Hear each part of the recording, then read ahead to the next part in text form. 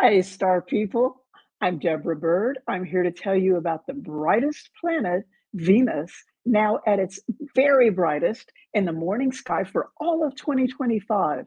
Astronomers call this a greatest brilliancy for Venus.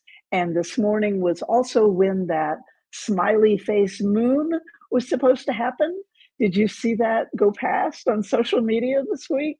I'll show it to you.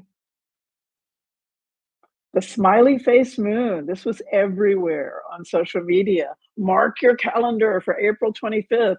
So that was this morning. And was it true? We were just talking yesterday about this with Dr. Phil Plait, the bad astronomer, about how can you tell when something supposedly scientific just isn't true. And Phil said that what he does is maintain a healthy skepticism. And I mean, have you ever seen anything in the sky that looked like this? Not really. So, yeah, it's good to be skeptical. But we've got photos coming in from our community of what it really did look like in the sky this morning. And I want to show you some of those. So, turns out people did see something that looked kind of like a smiley face, sort of. This photo is this morning sky as seen by Roberto Burkle in Playa del Carmen, Mexico. Yay. This morning's crescent moon and these two morning planets, Venus and Saturn, do kind of form a smiley face pattern.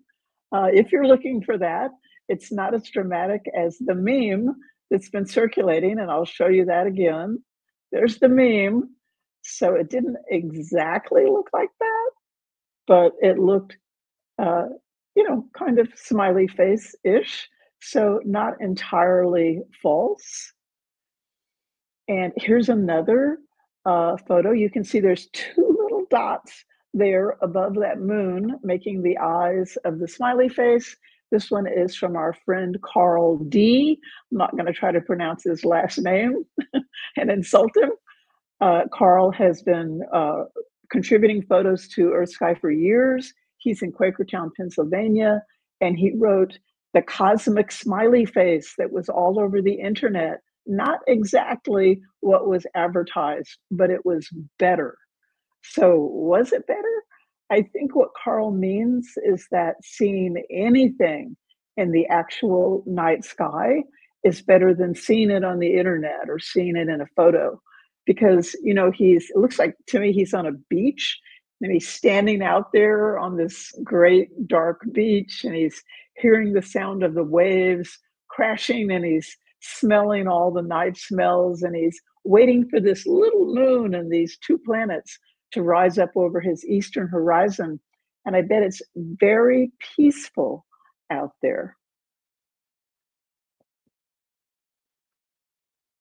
So that was this morning and the smiley face moon. And you would have had to be in the Americas to see that. We looked at it yesterday in Stellarium. Let me show you the address for Stellarium. This is the online planetarium software that we recommend. And our editor in London pointed out yesterday that from London, the moon would be much closer to the planets, so you wouldn't get that smiley face effect. And this just in, we got this photo from Pakistan this morning, and you can see that the moon is above the planets in the east before sunrise. And why does it look different? It's because the moon never stops moving in orbit around Earth. So over the time it took Earth to rotate around to where we in the Americas were seeing these planets and this moon in our early morning sky today, the moon had moved.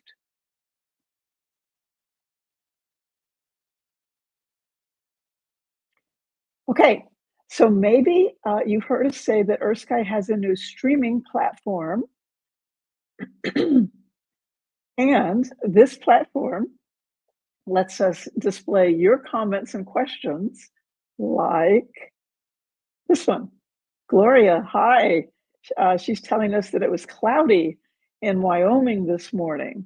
So, what that means is that you could ask us questions, and we would love to answer your questions about anything that's going on in the night sky or astronomy. I've got Marcy Curran, EarthSky's voice of the night sky, is here backstage to answer any question that that you guys might have that I can't answer. So please ask us any questions that you might have. So back to Venus.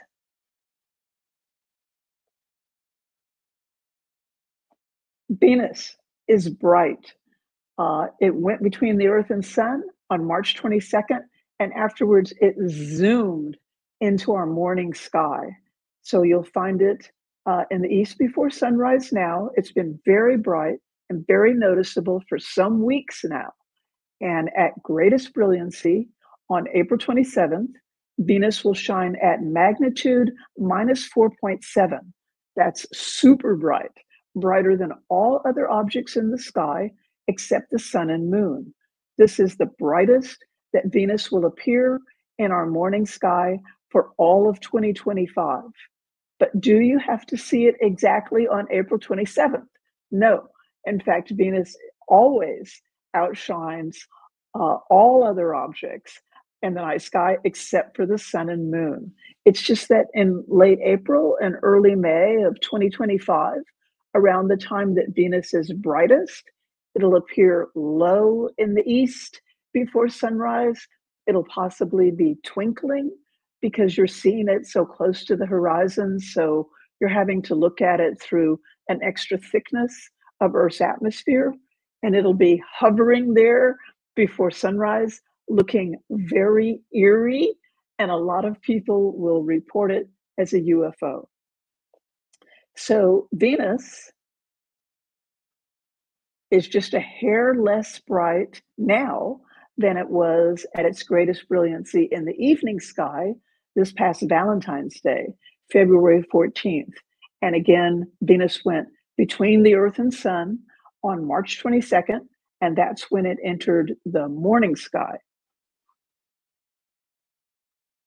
So Venus won't look this bright to us again in the evening until September 22nd of 2026, and it won't look this bright to us again in the morning until November of 2026. So why is Venus so bright now? This diagram shows you the reason. Venus orbits one step inward from Earth, and when it goes between the Earth and Sun, we see it in a crescent phase because its lighted half, or day side, is facing mostly away from us. So how does this crescent Venus manage to look brighter than the fuller Venus that we see at other times? As you can see on this diagram, it's because it's closer to us. So if you looked at Venus through a telescope now, you'd see it as a crescent, but a very big crescent. So it just takes up more space on our sky's dome now than it did, say, 6 months ago. And Venus goes between the Earth and Sun every 19 and a half months. And right now, as we speak, Venus is speeding along in orbit at 22 miles per second. That's in contrast to Earth's speed of 18 miles per second.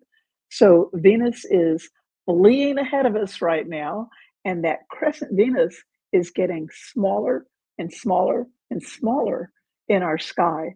And that's why Venus's big brightness of right now is going to start dimming. So greatest brilliancy for Venus is a combination of those two things.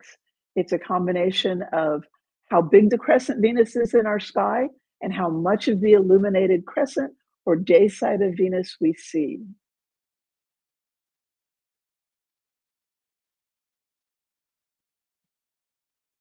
So when you're out there looking at Venus, remember that we're riding on a planet going around the sun at 18 miles per second. And there are other planets relatively near us in space, and we often see them in our night sky too. They tend to be bright, and Venus is the brightest of all, brightest in the morning sky right now. in late April 2025. So that's it for today. And please don't forget to hit share, like, and subscribe. Thank you all for watching. I'm Deborah Byrd, One Earth, One Sky, EarthSky.